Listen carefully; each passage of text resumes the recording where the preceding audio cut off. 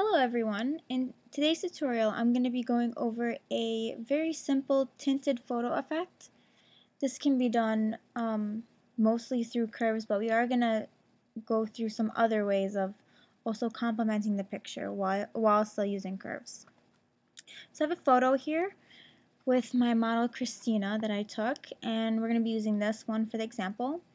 Let's first by starting a base. So we're going to add the foundation color to this kind of tinted photo look, and it's going to be a brown tint because I think that would complement the picture a lot. So the first thing you want to do is go to layer, new fill layer, and then solid color. And then now you're going to want to choose like a brown color. There's no specific color that you could choose, but I'm going to choose one that's kind of like an orange brown. Kind of right there. No, actually. Again, you can always switch this up and change it, but I'm going to try to get it on the first. I think that looks pretty good. Or no, this looks pretty good too. I keep changing my mind. So this is a good brown. Just press OK when you're finished. Now we're going to set this whole layer from normal. We're going to go all the way down to color. And obviously you don't want it like this. You don't want it, obviously straight up color. We're going to lower the opacity to around 20%. And as you can see, it already muted these colors. It's very, very subtle. As you can see, even in her cheeks, you can see how it kind of flushes everything out. It makes a nice base. So now we're going to go to layer, new adjustment layer, and then curves. And the curves is going to be the biggest part of this because it is going to create that tinted effect. So we're going to start out with the RGB. And I'm going to start with a couple of points. I'm going to try to make like a backwards S, I think. And you can follow this directly how I'm doing, or you can kind of go your own pace, but just something kind of like I don't even know if this is I don't know, it's like a really, really wide S. And then make sure that you're pulling up this, the one that controls the black. You want that pulled up so that it's removing some of the black. And you're going to want to remove some of the white too by dropping this down, this very last one down. So up to there. And again, this is only RGB. So then from RGB, we're going to go to red. And what I'm going to do now is create a point kind of like in the middle right here, and then just drag this one, this very top one, up just a little bit. And as you can see, it's bringing in some of that red now. There's before and after. And then from red, we are going to go to green. And again, just very subtle. We're not going crazy here. Just very, very subtle. Adding a little bit of color. And you can always play around with this if you want. Just going to pull that up a tiny bit. And then, okay. And then I'm going to go from green to my favorite blue. I'm going to just select some points here and bringing up the bottom blue and bringing this kind of up so that it creates some yellow in there. And we're putting this right here. We're making another point. Honestly, I wrote some of the points down, but I'm just kind of like freehanding this to what it looks like here. So I want to make sure that this is pulled down a little. There we go. Again, not too crazy, nothing crazy. But as you can see, it did make a big difference if you go through each and every section.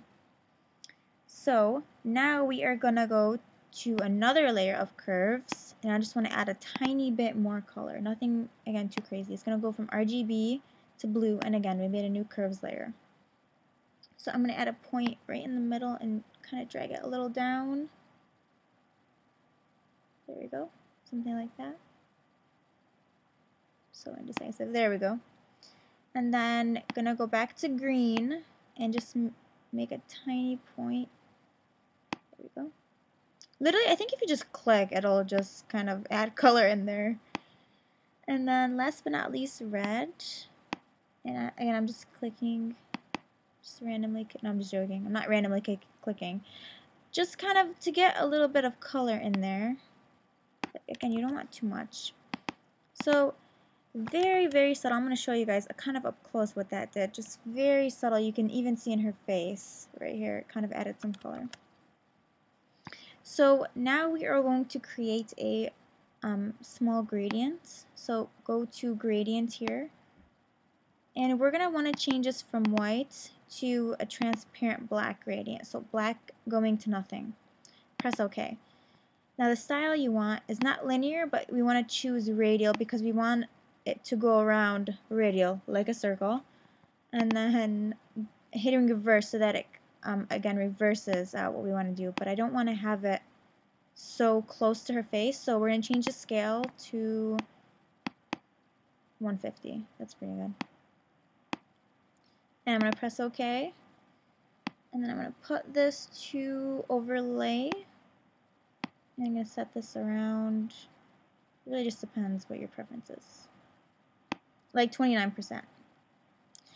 Now we are going to go to layer, new adjustment layer, and then vibrance. So just press OK. And then we're going to want to take the vibrance up to about 45. And then we're going to lower the saturation to about 25. We don't have to do it exactly. I'm such a rebel. I said 25 and I put 24. Yeah. So as you can see, it muted the colors a little, which I like. If you want it to show more color, you can always just higher the saturation just a tiny bit. And last but not least, let's go to layers, new adjustment layer, and then levels. And I just want to add in a little bit more depth in here, just a tiny bit, nothing crazy. There we go. Just something kind of subtle. I don't want to overdo this. You don't have to add this layer if you don't want to. It's really kind of up to you. So let me show you guys a before and after, and this is really all I would do. That's before and that's after. So again, it created a really nice tinted look. And you can use this for a variety of pictures. I think it works great with all kinds of pictures. You can play with your curves.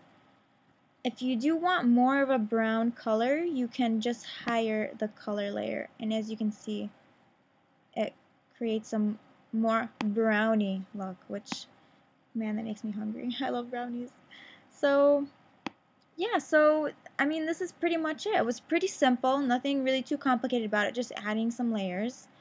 Hopefully you found this useful and you guys like the final effect and you guys can use it in your pictures. If you guys have any requests, you can send me an email or post a comment. Thank you so much for watching.